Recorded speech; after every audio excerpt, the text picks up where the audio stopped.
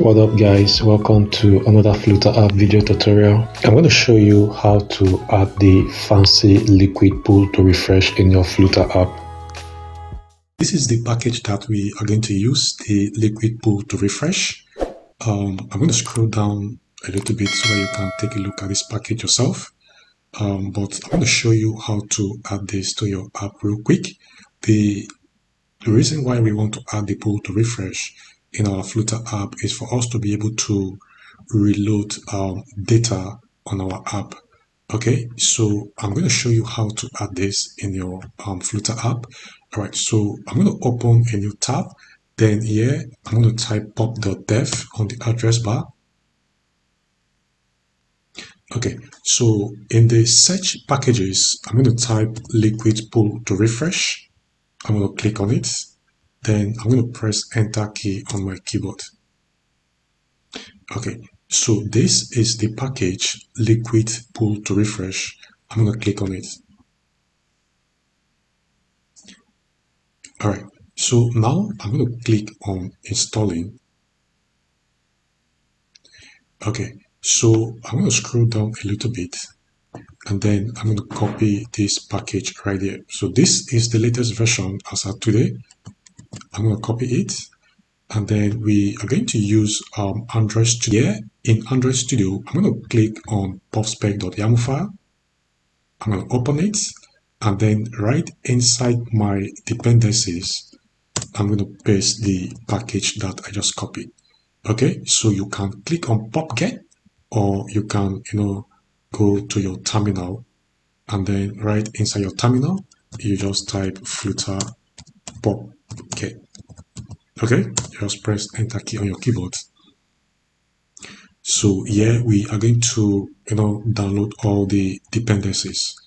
Okay, so what I'm going to do next is I'm going to go back to my web browser and then I'm going to scroll down a little bit and then we would need this package. Okay, we would need to import this Dart code.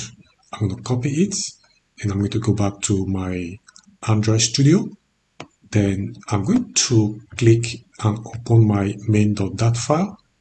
Then right at the top, I'm going to click here. Then I'm going to paste it right there. Okay.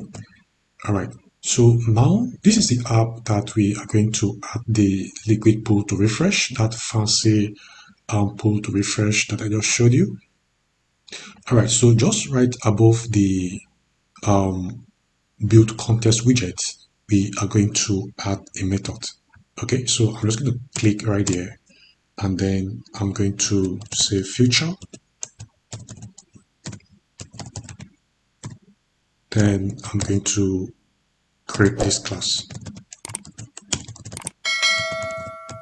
That's the handle refresh. Okay, so it's going to be async. All right, so the reason why we are adding the pull to refresh is for us to be able to reload the recent content in our Flutter app. So that's going to take, let's say, about 2 seconds for the app to refresh. Okay, so I'm going to add a comment. Reloading takes some time. Okay, so let's say 2 seconds. So we are going to wait for 2 seconds. So I'm going to say return and then await feature dot delay. Then we are going to set the duration to, let's say, 2 seconds. Okay. All right. So we have that little squivel line over it. So I'm going to add the const just there, somewhere there. All right, so we're going to save this work. So what I'm going to do right now is that I'm going to scroll down to where I have my body property somewhere down here. Okay, so now on the body property, you might have something else, all right, but you will need to wrap it with the list widget. Okay, so this list widget is going to help you to be able to scroll your page. All right, so the list widget is more like a scrollable list. All right, But that is not all. I still need to wrap this list widget with my liquid pull to refresh. Okay, so I'm going to double tap on it. Okay, so that I'll have this light over here. Then I'm going to click on wrap with widgets. Okay, good. So now I'm going to start typing liquid pull to refresh. All right, so if I hover over it, you are going to see this red squiggly line. Okay, it shows add require argument, that's on refresh. Okay, so we would need to add that real quick. So we have created that method, which is the handle refresh. Okay. Okay, so now we are going to set the color. I'm going to say color and then colors dot deep purple. You can use any other color based on your app theme. Okay, so now what I'm going to do right now is that I'm going to set the background color. The background color is going to be colors dot deep purple, but this time around I'm going to use 200. Okay, so now I'm going to set the speed factor. Okay, I'm going to set the speed factor. Let's say 2 seconds. Okay, so now let's pull to refresh our app. There we go.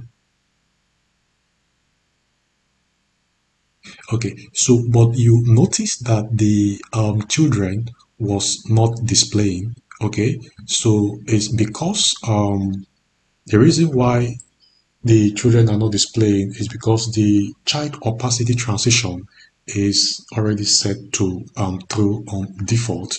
So we are going to change the show child opacity transition to false.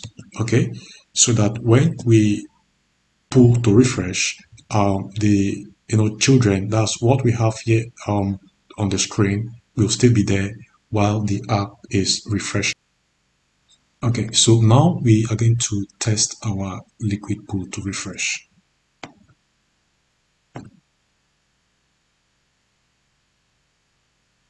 There we go. Okay, so guys, this is how to add the fancy liquid pull to refresh in your Flutter app.